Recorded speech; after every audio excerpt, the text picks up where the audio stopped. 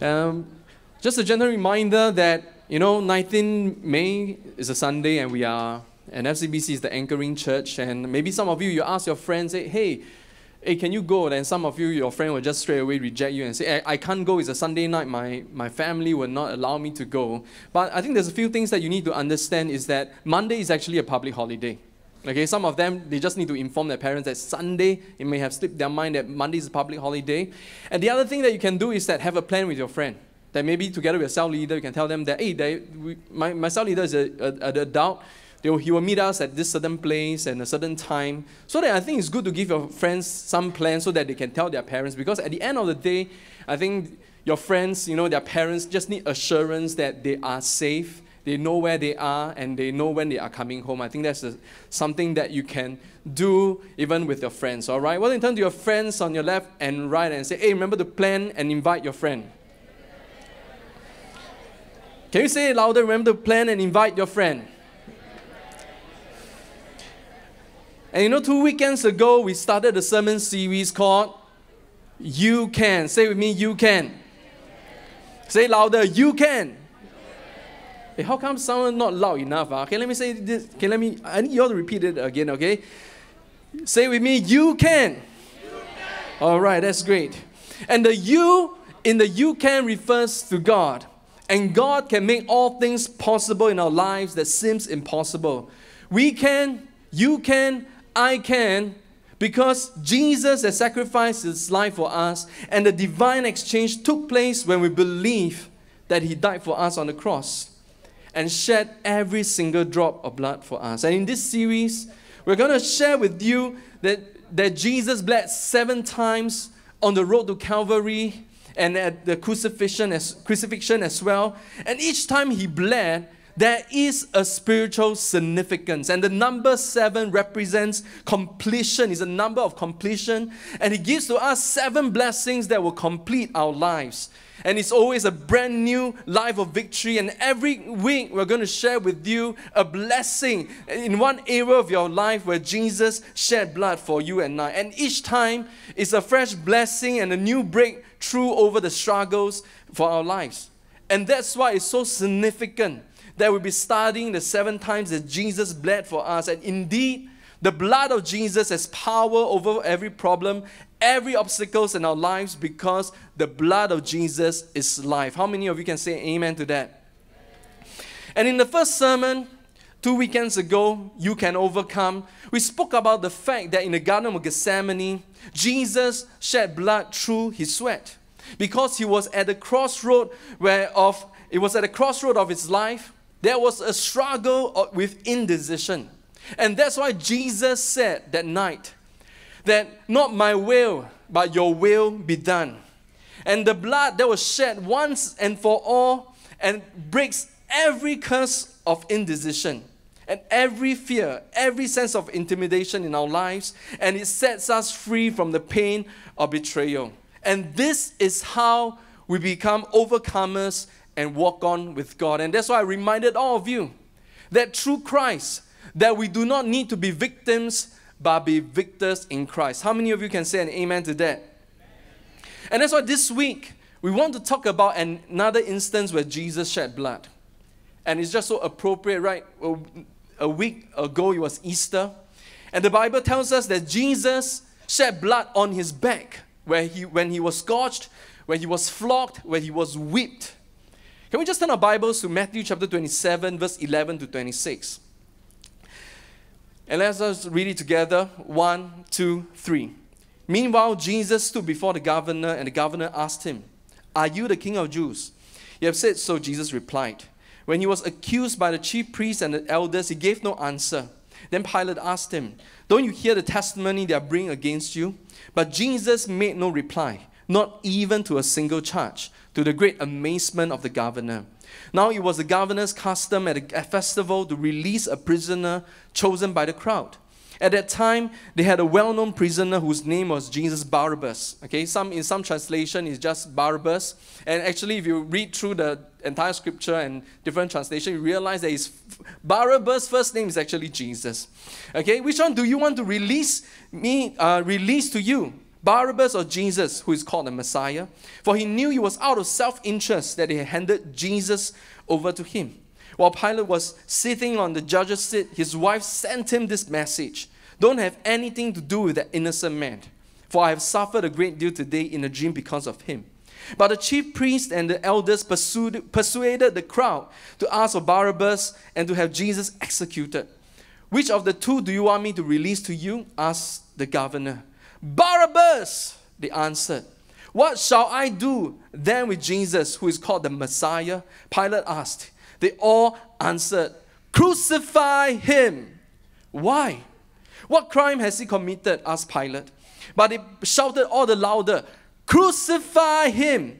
When Pilate saw that he was getting nowhere, but that instead an uproar was starting, he took water and washed his hands in front of the crowd. I am innocent of this man's blood, he said.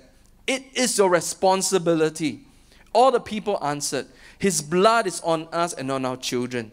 Then he released Barabbas to them, but he had Jesus flogged and handed him over to be crucified. Can we just close our eyes and pray and commit this time to the Lord? Dear Father in heaven, we just want to commit this time into your hands. I pray that as we walk through this scripture, let your truth be illuminated in our hearts.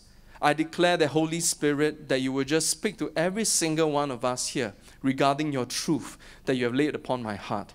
And I pray for our friends who's here for the very first time and who does not know you. I declare that today is the day of salvation. Today is the day where they will experience your overwhelming love, where they will experience a peace that they never ever experienced before here in this place. So Lord, I want to commit this time into your hands. I declare that I will decrease and you will increase. In Jesus' name we pray, and all God's people say, Amen. You see, the Bible says that Pontius Pilate, who was known as the judge of Jesus' trial, he ordered that Jesus be flogged with a whip. You see, flogging in those days was one of the most inhumane and most cruel experiences that any human can ever have. You see, the pain is excruciating, and it's very torturous, and the mental stress is so high that it is no less than crucifixion itself. You see, if you study the background, you will discover that with every blow, a person who receives the whip will have 9 lashes. Why? Because at the end of every whip, there's actually 9 ends and 9 pieces that come out from one handle with that one blow. And this whip is also known as a cat of 9 tails. Why? Because the end of each tail, end of each tip is made out of metal and probably animal bones, shaped in such a way that it is like a hook. So that when this bone or this lash is delivered on a body, can you imagine?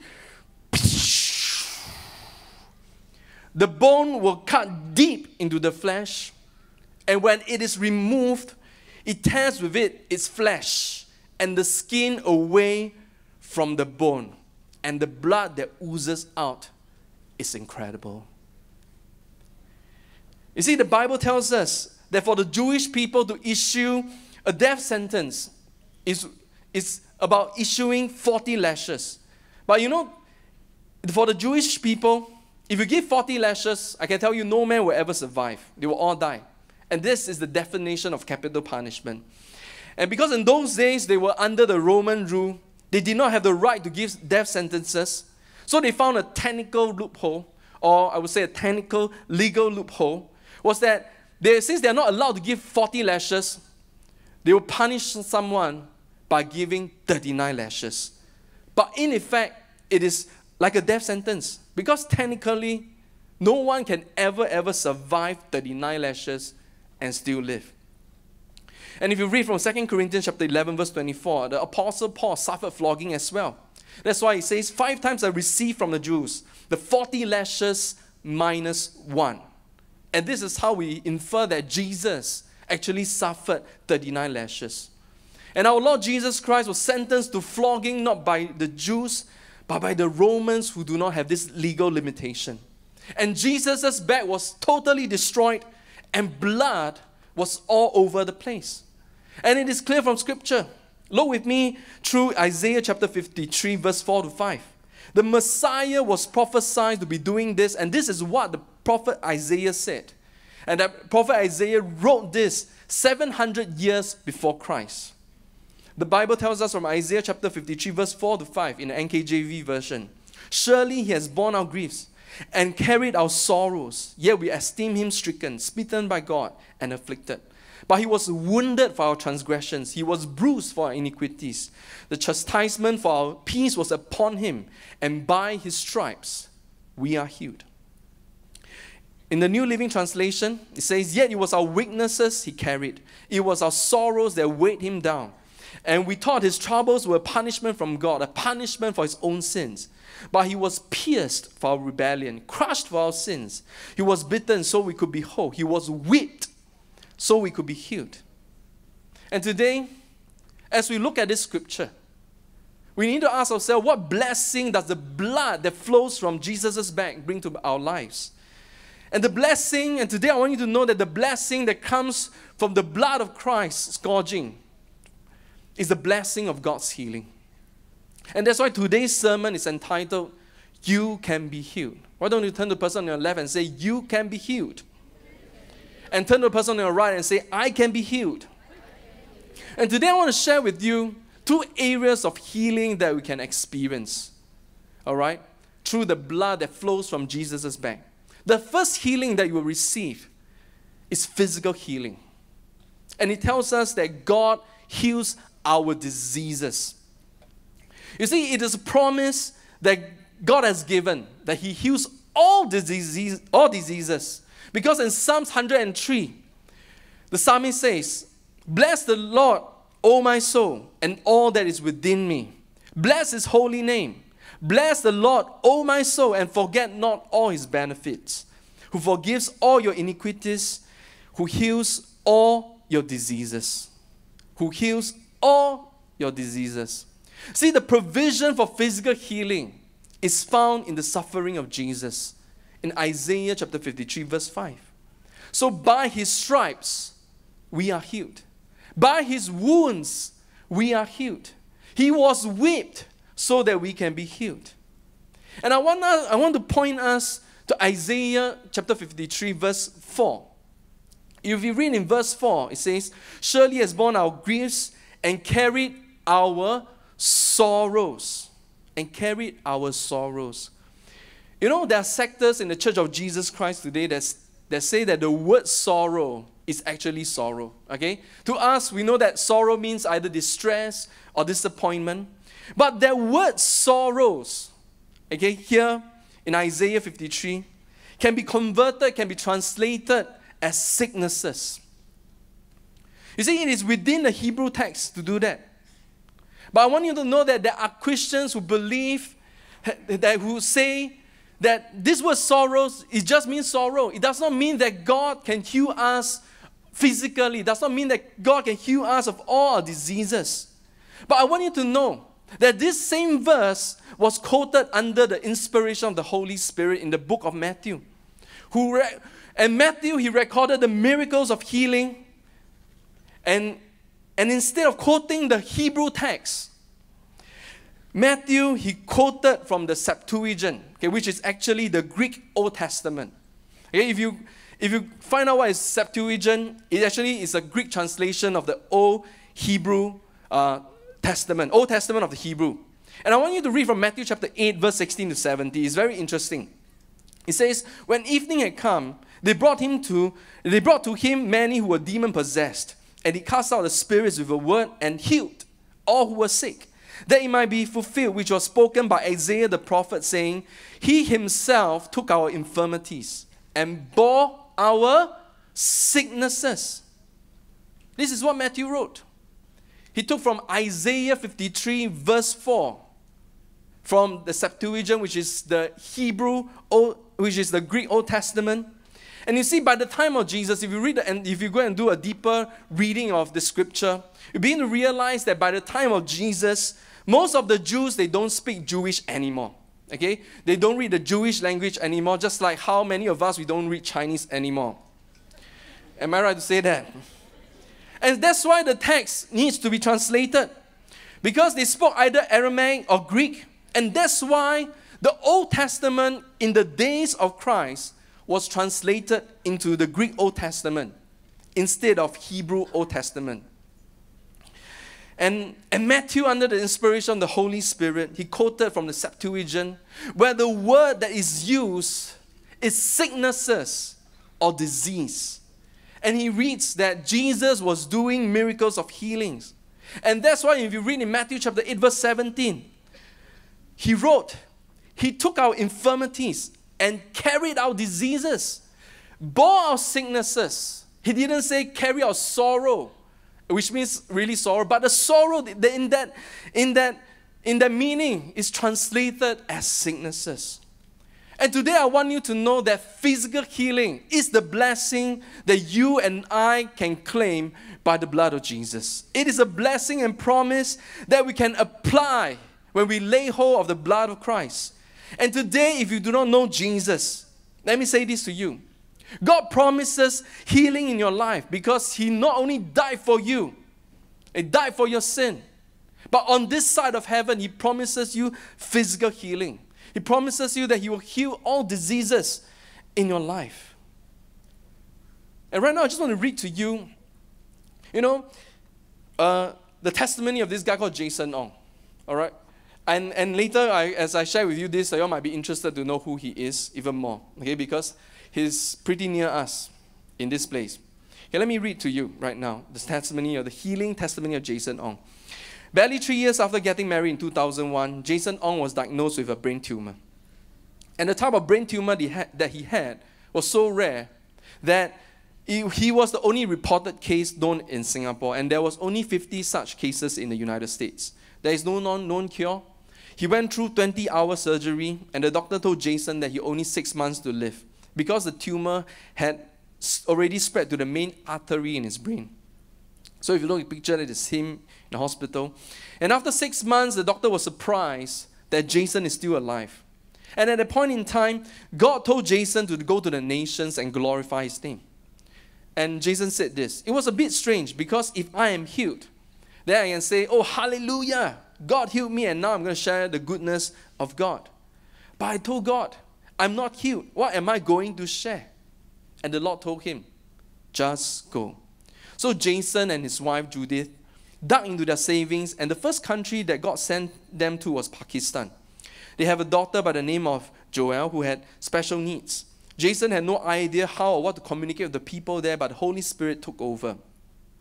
And Jason was led to share his condition.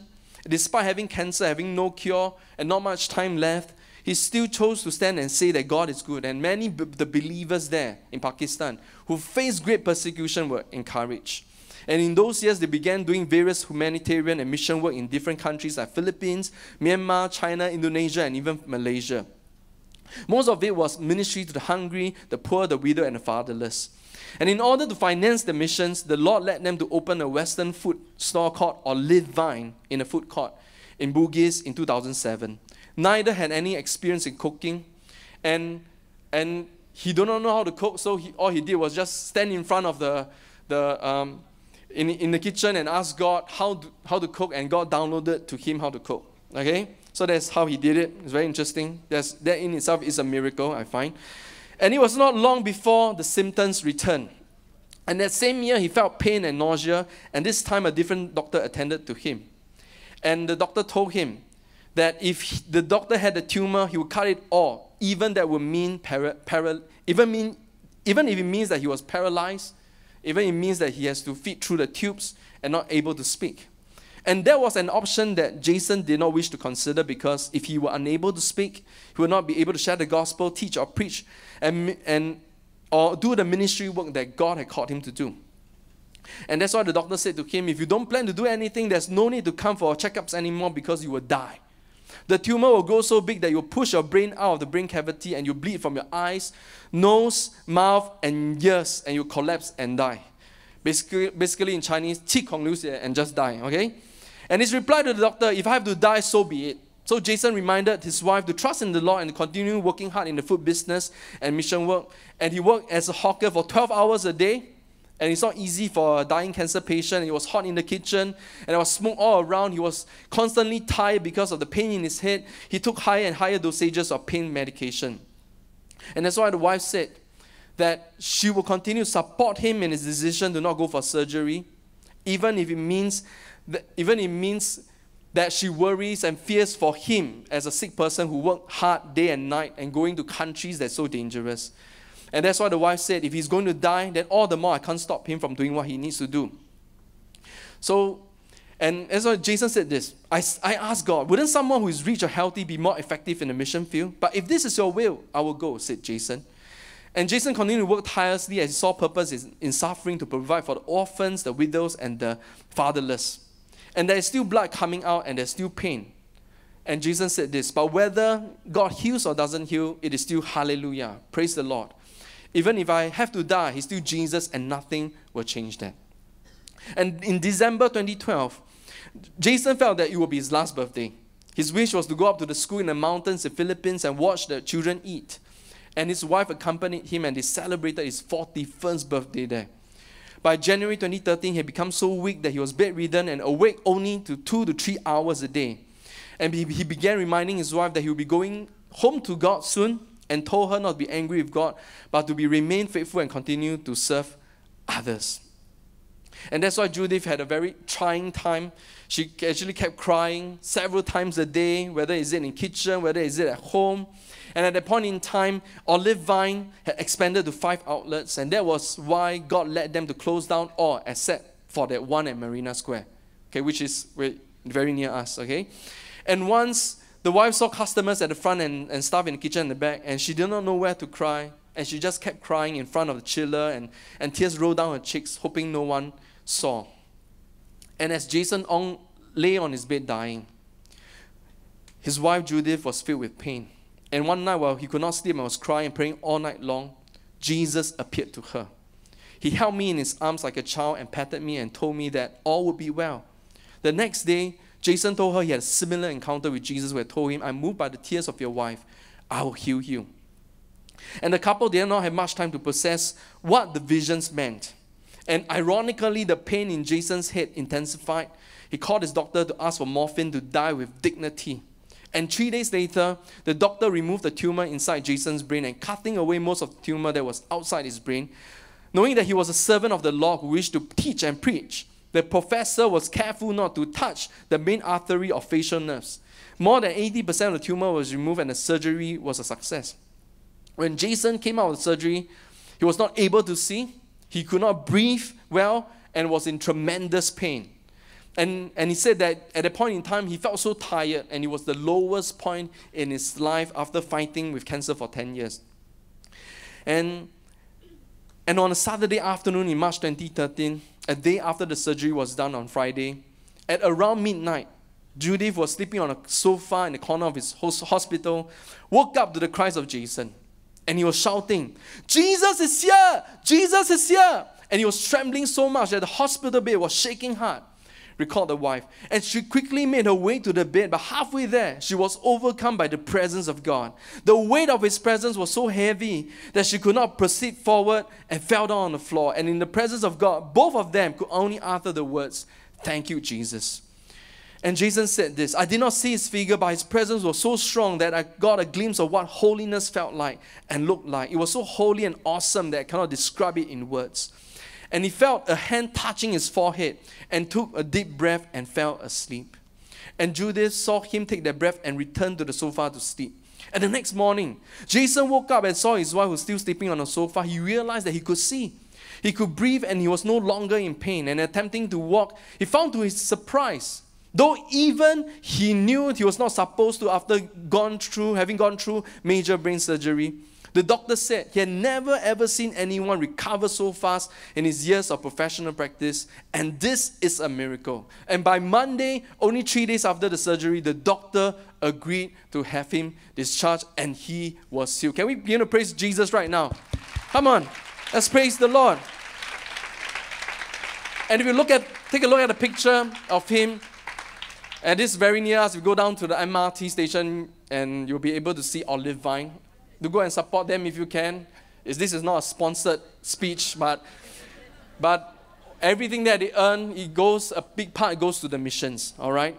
And if you look at him, he's still standing. And this is itself is a miracle. How many of you can say an amen to that?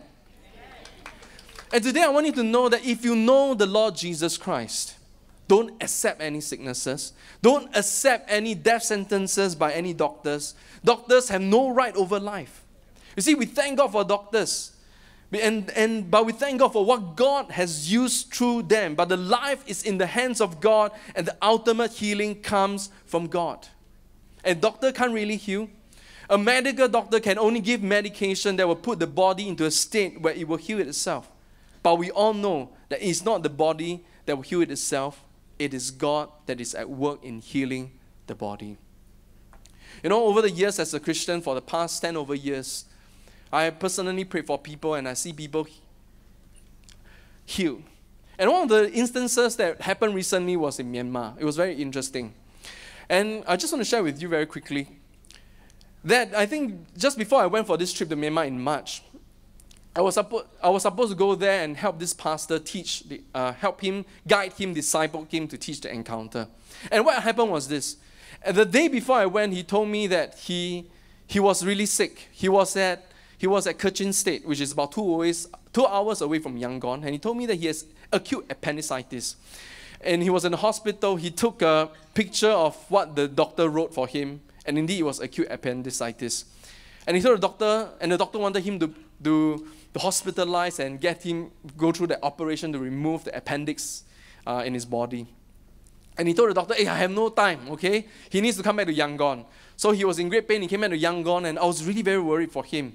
And I prayed for him, but I told him over Facebook Messenger, okay, I left an audio note. I told him that, hey, please, the moment you touch down, the moment you come back, if you're still in pain, please go to the hospital. Okay, at least the doctor can monitor you. And he listened to me.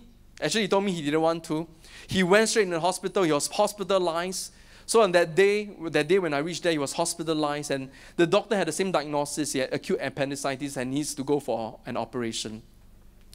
And I remember that night after teaching live class, my wife and I, we went down to the hospital to visit him. If you look at the picture, he was there. I can tell you, thank God for Singapore hospital. The hospitals there is terrible. Okay?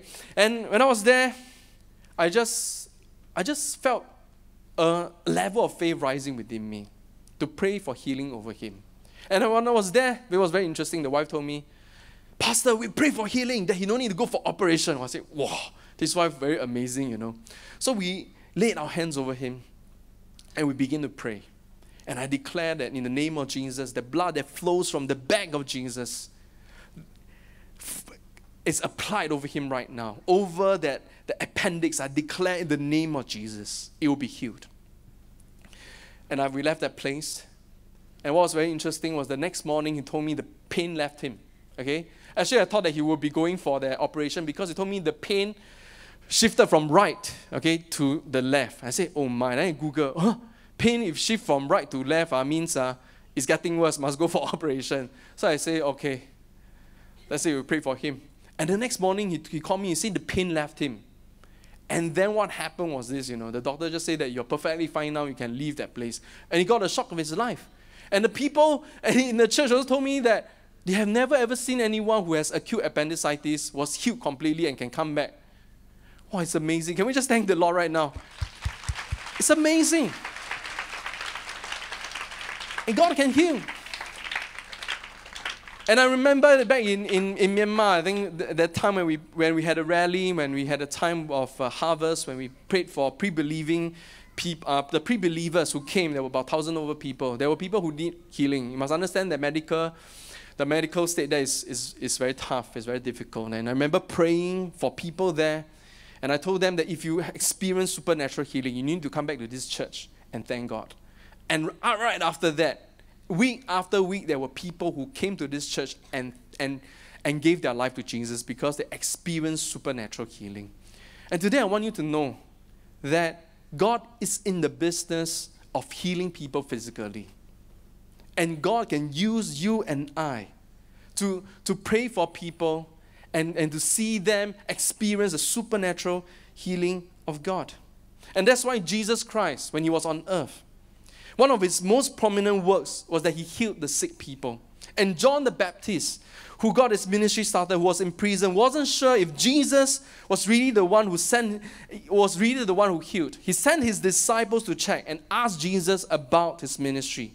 And this is what Jesus said to him in Luke chapter 7, verse 22. So Jesus replied to the messengers, was supposed to bring the message back to John. Go back and report to John what you have seen and heard. The blind receive sight, the lame walk, those who have leprosy are cleansed, the deaf hear, the dead are raised, and the good news is proclaimed to the poor. And Jesus told them to go back and tell John that this is the work of God. Because the work of God is not just to preach the good news that we will go to heaven when we die, but the work of God is demonstrated in the fact that we can experience supernatural healing in our physical body. Then the good news is about us experience the healing work of God in our lives. And I believe that we all know that health is one of the most important things in our lives. And let's face it, you can have the biggest house, you can have the most, it can be a billionaire. But if you do not have health, and you only have wealth, there's no point. And that's why the health business is a multi-billion-dollar business all around the world.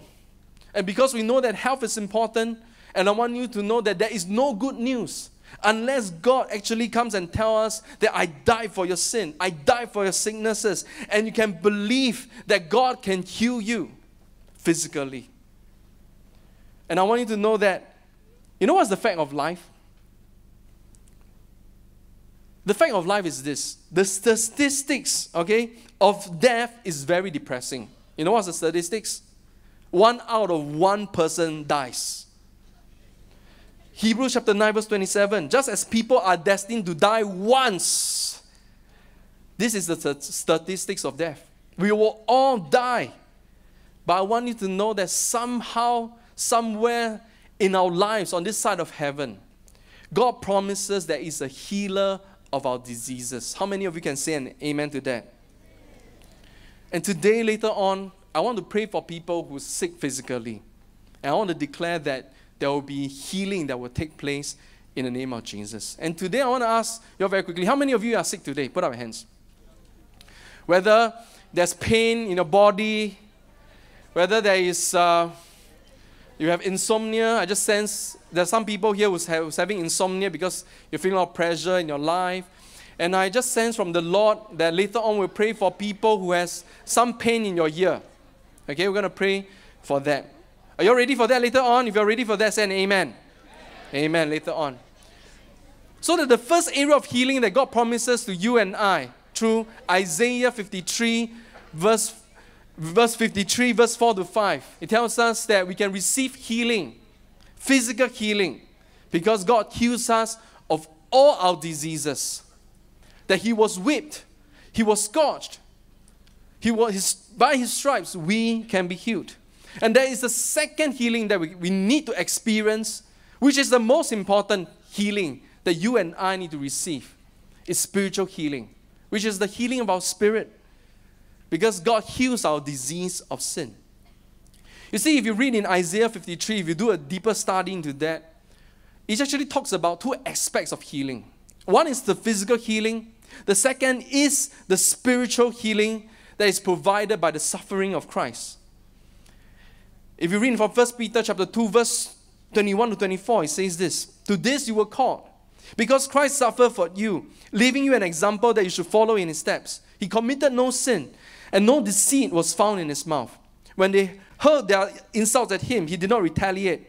When He suffered, He made no threats. Instead, He entrusted Himself to Him who judges justly. He Himself bore our sins, and in His body on the cross, so that we might die to sins and live for righteousness. For by His wounds you have been healed. By His stripes you have been healed. Because He is whipped, we have been healed. And that's why this spiritual sickness is something that we need to be healed of. And this sickness is a sickness of been strayed away from God. And that disease, the disease of sin. Because we are separated from God. And this is the disease of sin. And the healing is being provided by Christ. And therefore reconciling us back back to God and restoring our relationship with Him. That's why if you read from Isaiah chapter 53, verse 5 and verse 6, verse 5 it says, He was whipped so we could be healed. And verse 6, what does he read? All of us, like sheep, have strayed away. We have left God's path to follow our own, yet the Lord laid on Him the sins of all of us. We have all strayed away. That's why the Bible tells us we are not just made out of body, we are also made out of soul, we are also made out of spirit. And the spirit part of us is the most important thing that is in us. And it is the most important part of us that needs to be healed. But right now I just want to show you a video on body, soul, and spirit, just to explain a bit more to you. Hello, this is Andrew Womack, and I'm going to be talking about spirit, soul, and body, which may not sound the most exciting thing to you on the surface, but to me this is one of the most exciting things that the Lord has ever shown me. 1 Thessalonians 5:23 says, "And the very God of peace sanctify you wholly. And I pray, God, your whole spirit and soul and body be preserved blameless unto the coming of our Lord Jesus Christ." Now that is so obvious. We are made up of a spirit, soul, and body.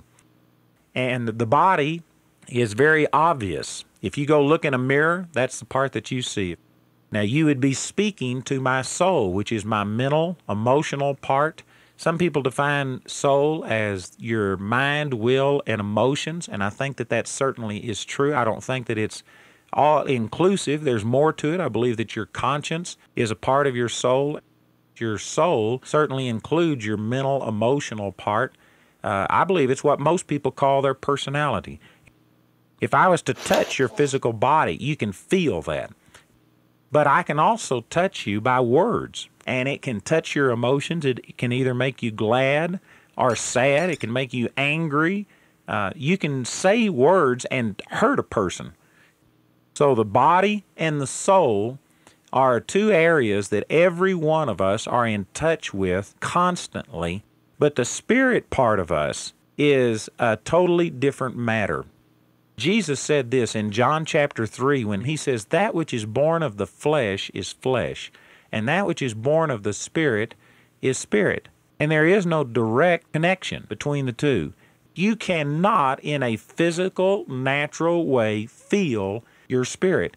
The spirit cannot be accessed in any natural way, and herein lies one of the great problems in the Christian life. The spirit is the part of us that God communicates with, and the spirit is the part of us that all of the life and the power of God flows through. In James chapter 2, verse 26, the scripture there says, "As the body without the spirit is dead, so faith without works is dead also." And that just makes it very clear that the life-giving part of you is the spirit. One of the greatest keys to walking with the Lord for me has been to understand this reality of spirit, soul, and body, that the spirit realm cannot be seen or felt. The only way to discern what is spiritual truth is through the Bible, to just take it and believe it. Jesus said this in John chapter 6, verse 63. He says, "The flesh profits nothing. It's the spirit that quickens. The flesh profits nothing. The words that I speak unto you, they are spirit, and they are life." It's revealing to us spiritual reality. And if you want to know what your spirit is like, then you have to go to God's Word to find it out. You can't just go by an emotion, by some type of perception. You have to go to God's Word. Here's another passage of Scripture in James chapter 1, and in verse 23 it says, "For if any be a hearer of the word and not a doer, he is like unto a man beholding his natural face in a glass." This is talking about a mirror. "For he beholdeth himself, and goeth his way, and straightway forgetteth what manner of man he was. But whosoever looketh into the perfect law of liberty," talking about God's Word, specifically the revelation of the gospel, and continueth therein, he being not a forgetful hearer, but a doer of the work, this man shall be blessed in his deed. This passage of Scripture is likening the Bible unto a mirror that you look in to see your spiritual face, to see what you are in the Spirit. You, with your eyes, have never looked directly into your face. You've always looked at a reflection or a representation, but you've gotten to where you trust that. Well, the Word of God is a perfect reflection of what spiritual truth is. You can't sit there and say, well, I think that, all my mascara is on and that my face is fixed, my hair is combed, and I'm ready to go. You can't go by how you feel. You have to go look in that mirror and then you trust what you see. Well, it's the same thing with the Word of God. The Word of God gives you a perfect picture of who you are in your spirit. And it's the only way. Turn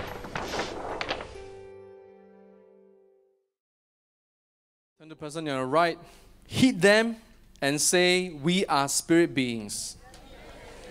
And hit the person on your left and say, we are not emotional beings.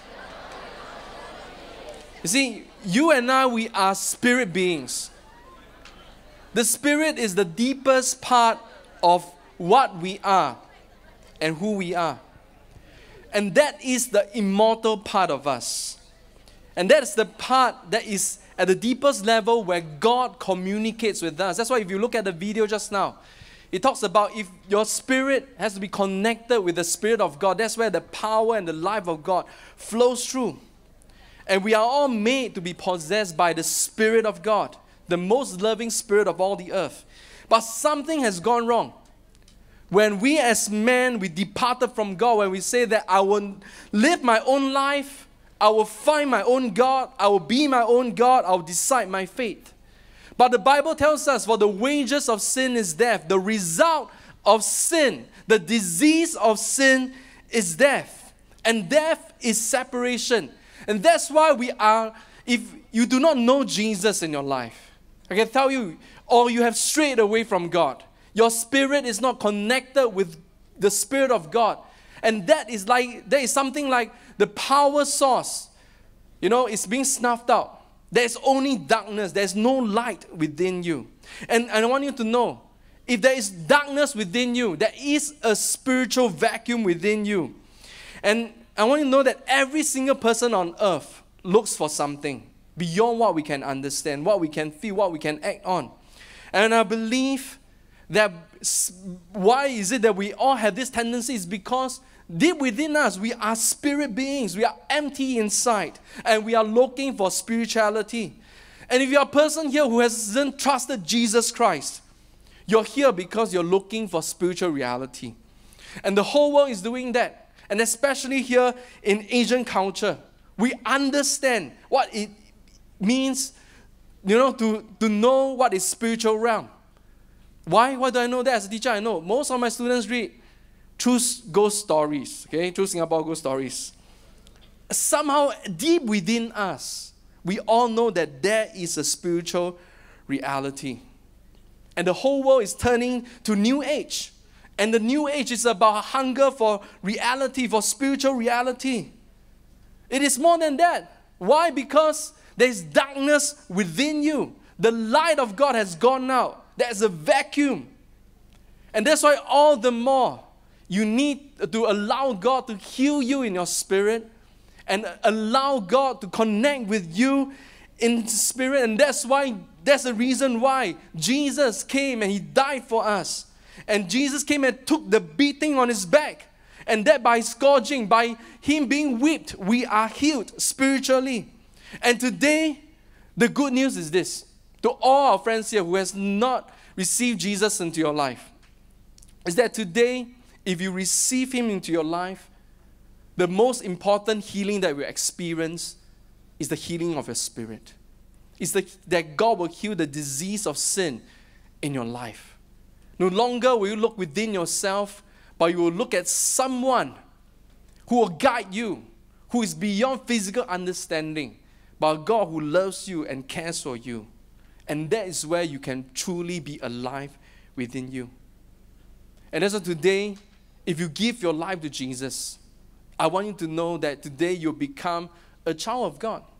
And I want you to know that last weekend we celebrated Easter. Easter means Resurrection Sunday. You see, Jesus Christ not only died on the cross for us. If He died, simply just died, I can tell you, this faith is futile. There wouldn't be so many people who believe in God. But simply because 3 days later, Jesus Christ rose from the dead. And when He rose from the dead, this tells us that He is a living God, that He's able to overcome death in our lives, overcome that disease of sin in our lives, that when we give Him our lives today, your spirit can be healed, your spirit can be connected with Him, and I can tell you everything that you see from now onwards will make sense, because God is the creator of heaven and earth, and He wants to know you personally, and He wants to show you His plan and His purposes for you. And I believe that today there's many of us here who has been invited by your friends because they have been praying for you. And I believe that maybe you're facing a lot of pain and struggle, but today is the day of your healing. And listen, the Jesus who heals is the same yesterday, today, and forever. He's ready to live in your heart. And right now, Jesus is at the door of your heart, knocking and saying to you, can I come in to your life? And today, if you say to Jesus, Jesus, come into my life, I can tell you, you will experience the most important healing, which is spiritual healing, the healing of your spirit, where your spirit will be connected with God. Can I just have everyone to just close our eyes and to bow our heads right now? And maybe some of us here, may be asking, Pastor, how do I receive Jesus into my life? And right now, I'm going to lead you into a time of prayer. And this prayer is especially designed for those who have not received Christ into your life. And all you need to do is to repeat after me, word for word and line by line. And all I need you to do is to say it and mean it with all your hearts. And with that, I can tell you, Jesus, who's knocking at the door of your heart right now, will step right into your life. And this is the day of your salvation. This is the day where you will experience healing. And this is the day where you will experience peace that you have never ever felt before. And I'm going to say this prayer right now, and just follow me. And the rest of us here, I want you to say it as loud as you can, so that you know, so that our friends who's here with us will feel supported as well. So I'm going to pray right now, and I just need you to pray together with me. Dear Father in heaven, I acknowledge that I'm a sinner. I acknowledge that I go my own path. But today I believe in you, Jesus. I believe that you died for me on the cross. And today I confess that you are my Lord, that you are my Savior. Today I give my life to you. Come and heal me of my spirit. Come and help me to have a relationship with you. Help me to be a child of God. Thank you, Jesus. And with all heads continue to be bowed and all eyes closed, if that's who you are, if you have said that prayer with me for the very first time, at the count of 3, I just want you to put up your hands as high as you can. And maybe for some of you, you have not said that prayer verbally, but you said it in your heart. And maybe some of you here, just in the recent week, you received Jesus into your life at a cell group. And if that's who you are, and it's just somehow where you're seated, you just felt that you need to lift up your hands. At the count of 3, I want all of you to lift up your hands. And I want to pray a special blessing for you. I pray a healing of your spirit right now. 1, 2, 3. Lift up your hands as high as you can. Yes, I see your hands over there. Any more hands? I'm going to pray for you right now. Father, I just give thanks for the hands that's being raised. I just want to declare over our friends who's here for the very first time and who has given their lives to you for the very first time. I declare in the name of Jesus that today that they are your children, and today that, Lord, that they will receive healing in their lives because their spiritual eyes have been opened to know that there is a God who loves them and has a plan for their lives. In Jesus' name we pray. And all God's people say, can we just give praise to God? Hallelujah. And friends, if you have said that prayer with me, just remember right after this service, go to the visitors lounge, and the friends who has brought you here will bring you to the visitors lounge, and there will be a pastor, there will be someone there who will be connecting with you to help you know more about what it means, to walk with Jesus. So, young people, what are the 2 areas of healing that we experience? The first healing that we experience today is physical healing, because God heals our diseases. And number 2 is a spiritual healing. Why? Because God heals our disease of sin. And before we go into a time of praying for healing over people who are sick here, I just want to show you a quick video about this guy called Todd White. Okay? He goes on the street and prays for healing for people. I want you to just take a look at this right now. Hey, out of all the people here, do you know anybody that has any kind of pain in their knees or their ankles from sports? Video. From sports? What? Any problems with ankles or knees from football? I have here. You do? Yeah. All right, watch. Let me see. Come here. In Jesus' name. Jesus' name. Check. See. Let's go. Give me two. Give me two. Thank you. Yeah, bless you. Give me two. It's gone. Good? It's gone. In the mighty name of Yeshua, I command it to go now. Let go now. Check. What do you think? He wants to. Father, I thank you right now in the mighty name of Yeshua.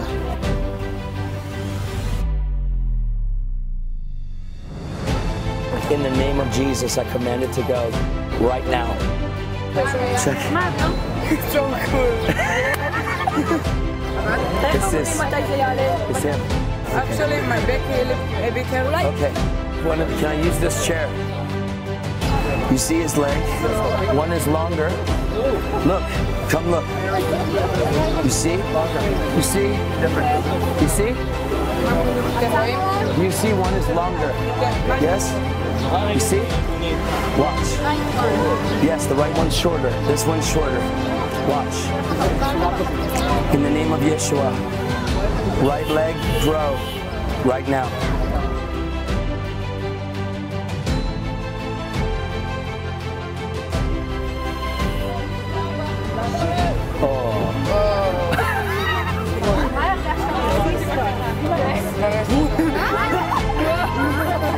Stand up and check.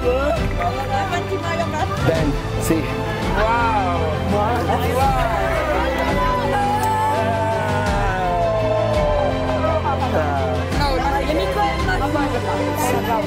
His back. What is Yes, the name back. of your challenge? Tag life?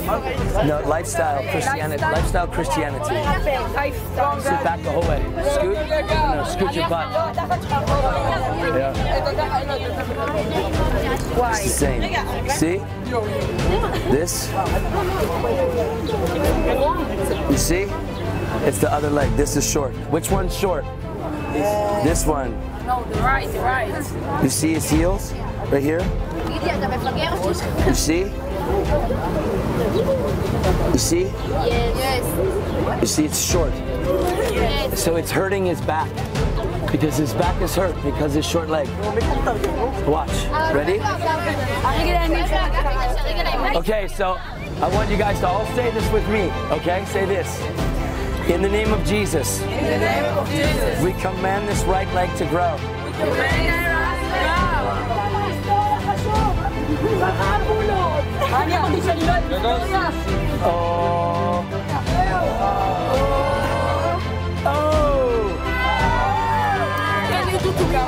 It's back. Yes, sit. All right, sit. It's this. It's this one. In the name of Jesus. In the name of Jesus. Right leg grow. Right leg grow. Oh my God. Did you feel? Yeah, I feel it. Stand up. Check. It's still hurt. It's okay. Now, put your hands. It's okay. Down here is better, but up here it hurts. Put your hands on his back, all you guys. Ready? Yeah, just like that. Okay. Okay, you ready? Now say this. Are you ready? Yes. In the name of Jesus, In the name of Jesus. back be healed. Back be healed. Pain get out And get out. right now. Right now. In Jesus' name. In Jesus' name.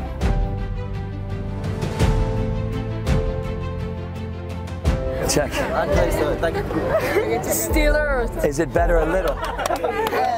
It's okay. It's okay. Better a little. A better a little. It's better a little.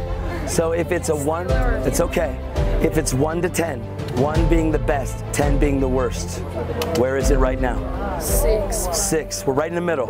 Let's pray again. Say, Spirit of infirmity, Spirit of infirmity. in the name of Jesus, In the name of Jesus. we command you get out right now. Command you get out right now.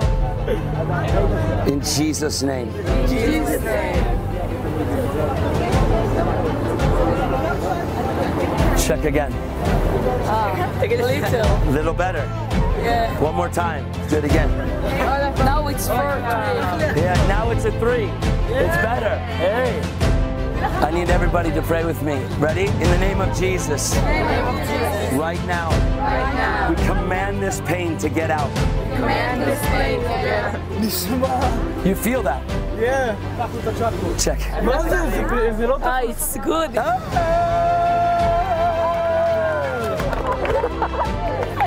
Thank you. Yes. Amen. In the name of Jesus, we command this pain to go. Wow. Hey.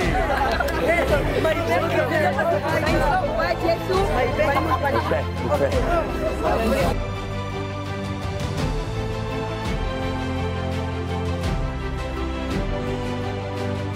Hey, remember, if you guys pray in the name of Jesus, people will be healed through you.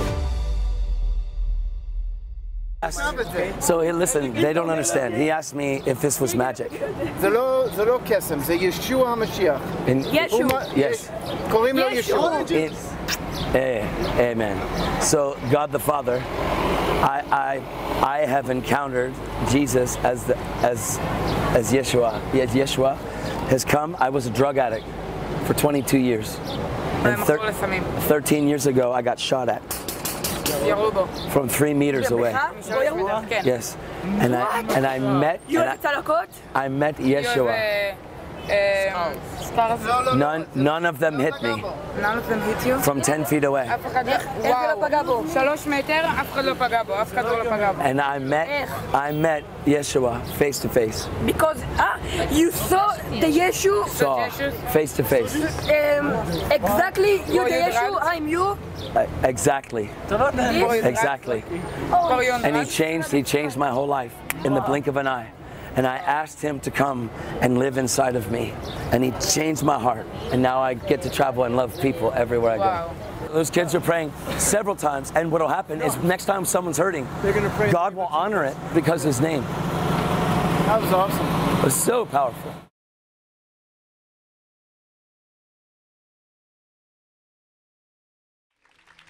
Can I just everyone to just stand up right now? And we're just going to time of worship before I just get all of you to pray. But I want you to know that God wants to use you to bring healing to people, especially right now in this season as you march out of these 4 walls of the church. As you're out there running your cells, I want you to know that you can see possibilities of praying for people and they can experience healing supernaturally. And I've experienced healing myself in my ankle. Because of my ankle, I do not need to go for IPPT for the past 10 years. But I was always in pain, but just one, the guys must be very envious of me. But after that right now, I think there was one cell meeting that I had, they prayed for me and my ankle was okay and I was able to jump. Okay? So that's amazing. And I pray for people who has colorblind and they got healed. And I pray for people who's deaf in 1 year that experience about 70% healing. But of course, I also prayed for people, and there are some people who was not healed. But the thing about this is that we must recognize that God wants to use you that when you go out and preach the gospel, that is the work of God. When you lay your hands on people, well, and when you trust that God will heal them, I believe that God will heal them. Because God heals all diseases, all sicknesses. And today I believe that here in this youth service, we're going to experience some supernatural healing in the physical body. And I remember a few years back in the youth service, there was one youth who had long short leg and he grew. And there was one youth who came up to the stage, threw away the cast, and he was healed. And even before we go into a time of just praying, can we just right now just worship the Lord here in this moment? And let's just begin to declare, let's just fix our eyes on Him. Let faith arise in our hearts. And believe that first, the most important, and thank God that the most important healing that we have received is healing of our spirit. That by His wounds we are healed. That we can be connected with Him, that we can have a relationship with Him. And at the same time, later on, when you pray for your friends, we will see supernatural healing that will take place. And this is what we're going to do. Okay, how many of you are sick? There's a pain in your body. Maybe you're having fever. There's a flu. There's pain in your back or somewhere. Okay, so you can just lift up your hands as high as you can. All right. And this is what I want you to do right now. Okay, I want the youth leaders here, okay, to facilitate this. Get a cell group to pray for you. And youth leader, if you are having pain somewhere, okay, get your members to pray for you. And can we just crowd around the friends who needs to be prayed for? Can we go to them right now? And we're going to declare and command in the name of Jesus that they will experience healing. And we're going to declare from Isaiah chapter 53 that by His stripes we are healed.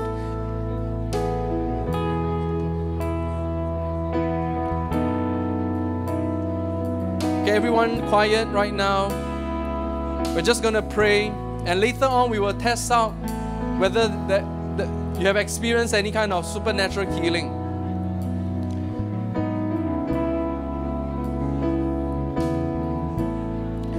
Okay, let's pray right now.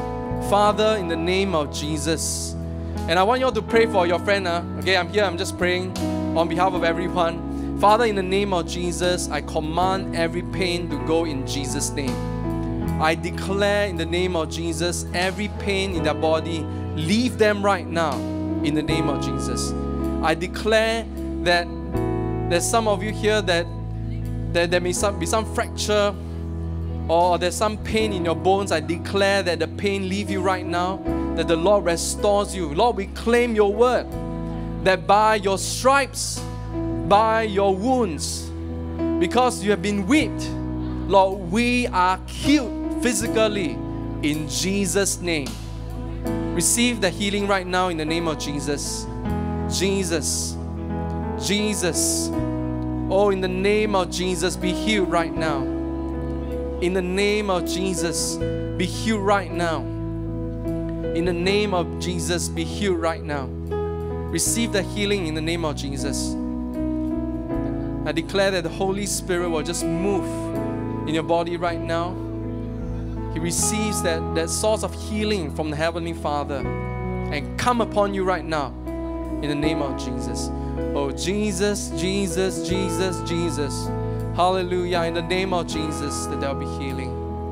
And after you have been prayed, why don't you just test? And if you experience some form of healing, can you just come to the front and testify? All right, can you just test right now the pain that is in your body after being prayed for? How has it been? In Jesus' name, be healed. And if the pain is still there or there's no breakthrough, continue to pray. All right, continue to pray. Yeah, just like in the video, the person, he prayed and there was some healing and he continued to pray. Right. In Jesus' name. In Jesus' name. Let healing take place in your body right now. Every pain leave you in the name of Jesus. Come on. This.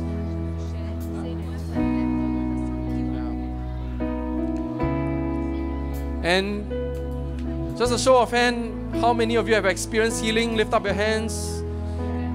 Can you just come to me right now? Okay, come. Hey, don't push him like that. Okay, come.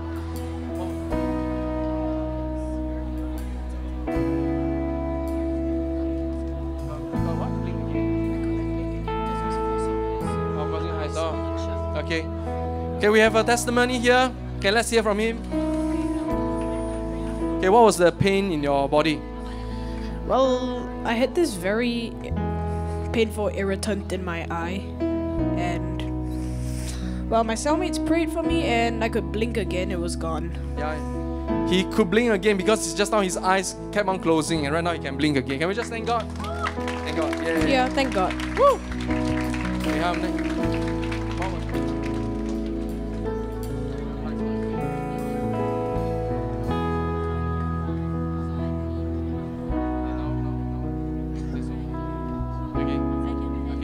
Okay, can you share with us what was the pain you experienced and right now? My thighs was very pain, but now I can move a bit. Okay, so can you do it for us? Just now you couldn't really bend down, right? So can you show us that you can bend down right now? Yeah, can you stand up? Okay, can you just thank God for the healing? Come on, praise the Lord. Any more? Come on. Wow, just go.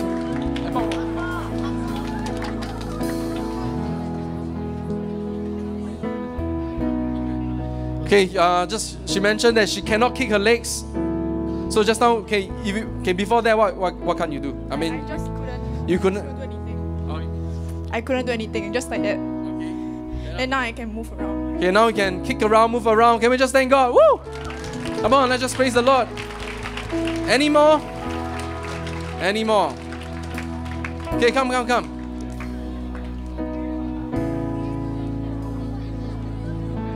Okay, now here, yeah. Yeah, and then like at first I cannot bend down all the way, right? Yeah, okay, can you just say? No, can you help me share? Okay. So like at first I couldn't bend down all the way, now I can reach all the way to my toes. Okay, he mentioned that he has a back pain and he couldn't reach his toes, he couldn't really bend down. So this is what happened. And right now he's healed. So can you just share? The pain is gone, right? Yeah, the pain is gone. Come on, show us. Come on, praise the Lord. Woo! Amen. Praise the Lord. Bless you. Any more? Come on. Just one or two more. Any more? Any more? All right. And this is just a demonstration. Okay, let's continue to pray one more time. All right, let's just pray. Let's just begin to pray for our friends right now who's experiencing pain. Let's just begin to pray right now. Come on. Can I continue to pray?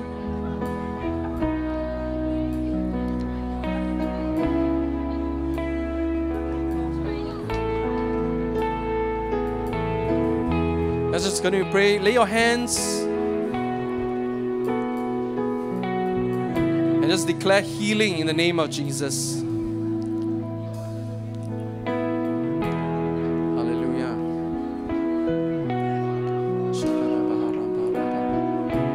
Okay, one more. Just come.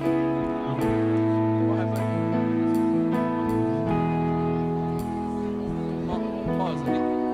So basically, I don't know, but I searched Google and then you see something about like tennis elbow and makeup. So I play badminton, but it's like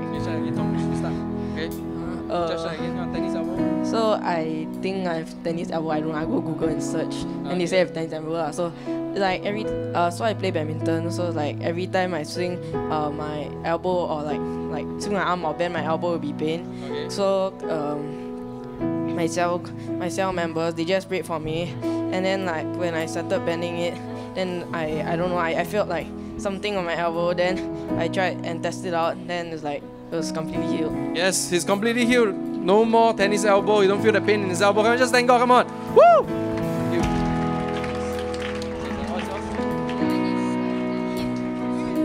Okay, just share. Well, basically, my hip hurts. Then later, I googled it up. It was because of cellulitis, a bacterial infection, a type of bacterial infection. So then later, my cell group prayed for me. Now the pain has like subsided a lot. Okay. So because I still need to go to doctor for like some medication thing, then like it's completely healed. Yeah. Okay, can we just thank God? It's completely healed. Woo! Woo! Just thank God. You know, young people, I want you to know, hey, oh, there's some more. Here, come more. No, there's a lot of healing that's taken place. Yes. Oh, she's crying. Why? Can you share with us? I've suffered from depression for 8 years. Okay. And I've just recovered from a suicide attempt. And I didn't come last week because my heart felt very heavy. And I initially didn't want to come today. I actually felt like dying a few days ago again. But today I came and I felt very happy. No, I'm very happy. Yeah, like I came into this area, like my heart felt very heavy, but then like now I just... Oh, praise God. Come on. What's her name? Chrislyn. Chrislyn, can I pray for you right now? Come, I just pray for you. Chrislyn, come. Yes, Father, I just want to pray over my sister that, Lord, when there's a healing in her spirit, that you will also begin to heal her soul, her emotions, her will, her mind. Holy Spirit, come and fill her. Lord, we surrender her soul into your hands. The Holy Spirit, you guide her. And right now, in Jesus' name, I speak healing into your heart right now. That every pain that you experience, surrender it to the Lord. The Lord takes it away. And as your eyes is being closed right now, I want you to know that Jesus is holding on to your hands. And He is helping you right now, walking you away from all the painful situations that you've experienced. And I declare in the name of Jesus that this spirit of depression will not come back to you anymore. I declare you are healed right now in the name of Jesus. Thank you, Lord. In Jesus' name we pray. Amen. Thank you. Amen. Oh, she's crying.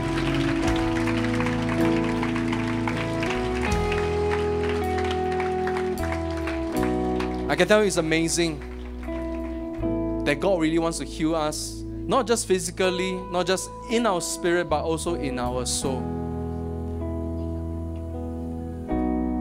And I want you to know that you can be the vessel that God will use when you go out there to pray for your friends, because they will experience a supernatural healing of God in their lives.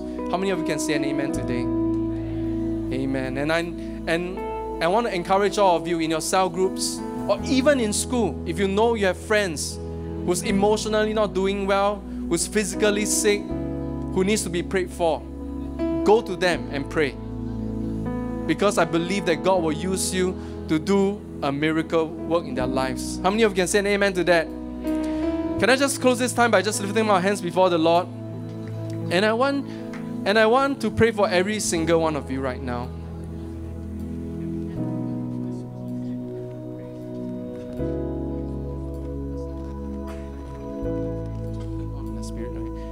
Father, I just want to declare over all the young people today. I declare in the name of Jesus that today that they recognize, that they will be awakened to the fact that when they go out to preach the gospel, signs and wonders will follow them. And I declare that you will use them as they pray for their friends. That prayer, there will be, somehow their friends will experience miraculous prayer being answered. And I declare that their friends will also experience supernatural healing. I declare they will go out in faith. And that though they may look like fools, but Lord, they will recognize that it is the power of God in their lives because they recognize they are being saved. This is living. This is living for you. To live a life that's supernatural. And I declare over every single young person here that they will experience signs and wonders because they are going out there in your name. And I declare, Lord, in the name of Jesus, I declare the anointing of the Lord be upon their lives because you have anointed every single one of them to preach the good news, to heal the brokenhearted. And I declare that, Lord, that indeed they will be the answer to all the sicknesses, whether it's physical, whether it's emotional, whether it's spiritual, in the lives of their friends and in their family as well. So Lord, we want to give thanks and declare that today, that the atmosphere has changed in this place. That we'll go out in faith and hunger for more of you in our lives. In Jesus' name we pray. And all God's people say, oh, just thank the Lord.